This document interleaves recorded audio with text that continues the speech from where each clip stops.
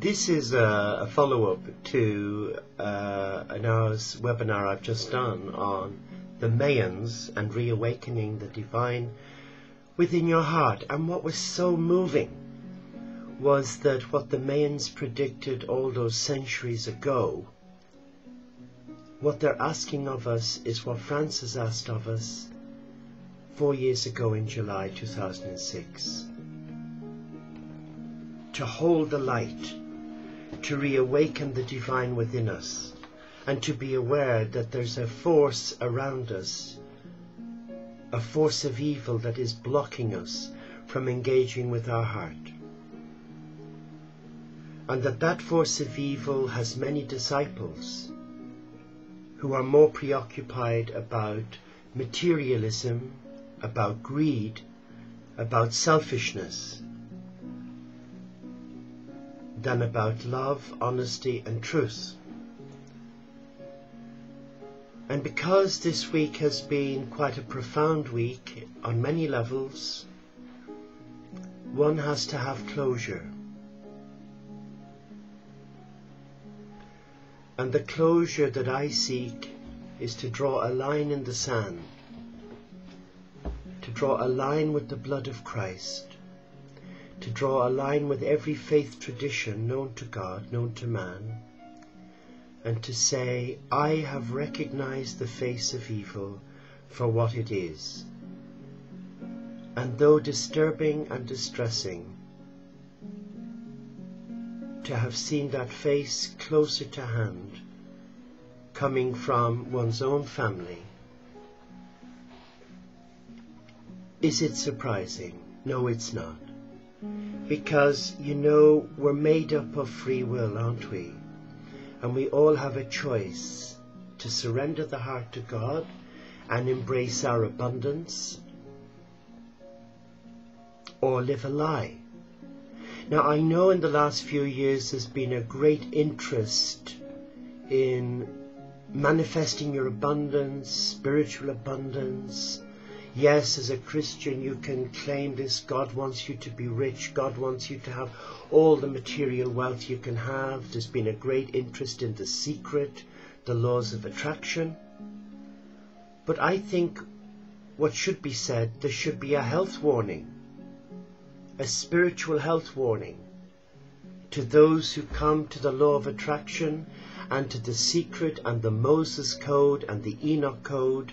I'm familiar with all the codes, but there's only one code. And the code is love. The code is about God. It's the code of the Creator who has impregnated that within our DNA. As evident from the ancient teachings of the Essenes, isn't that so? So the secret, the Moses code, the MI5 code, it doesn't matter what the name of the code is, we have already within us, in our DNA, the codes of survival as light bringers of peace. Our DNA was activated before we were born, so that when we came into this incarnation, we came with the tools of our craft. Many have lost those because they've misunderstood the message. God isn't saying you can't have wealth. But what God is saying to those of you who have sleepless nights, sat there in your bed with your beloved eating your munchies, besotted, besieged with an addictive personality to try and manifest all the material things that the world can give you, you've lost it. You've lost it.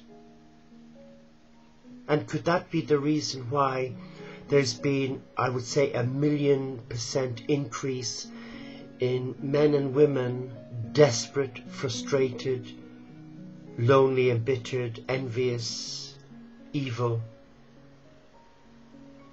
who are spending their limited savings in a recession on all these psychic helplines, tarot readers, going to see Mystic Meg or Septic Peg, whoever she is? Is that the reason why so many people are preoccupied about materialism, because they're more focused on what they want, what they will get, and what they will demand? Where have we gone wrong? Why are people not listening?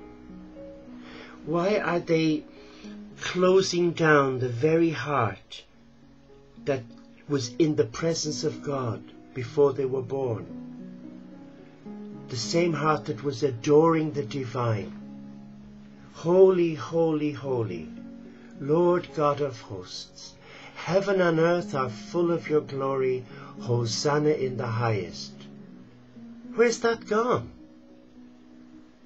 Ah, it's been replaced by the new Bible, called I want, I will have, I will get, I will destroy to get. Let me just put it simply. The only code that's worth any form of credibility today is the code that's been given to us by God. And now that we're coming to 2012 and understanding the Mayan philosophy and prophecy, where their calendar ends on the 21st of December 2012, many have hijacked that and said, oh, it's the end of the world. Oh, God, what are we going to do? Let's buy up all the food in the supermarket. Let's hoard. How selfish. And all it's saying is, be aware of the dark forces as we go from the fourth sun into the fifth sun. The fifth sun is connected with the tree of life, because from the sacred earth came a sacred tree on which hung Christ. Oh yes, not religion. Christ was hijacked by people who've become addicted to the secret, to the Moses Code, to the laws of attraction.